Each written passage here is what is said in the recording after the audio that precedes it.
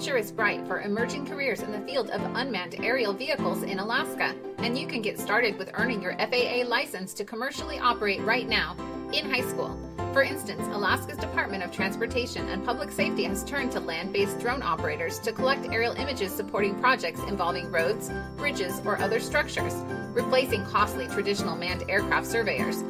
For example, a drone can help in the aftermath of an avalanche to determine how big the path of damage was and how soon a road might be cleared. Galena Interior Learning Academy's UAV program is open to all high school students in the state of Alaska, and it's free. Enroll now online.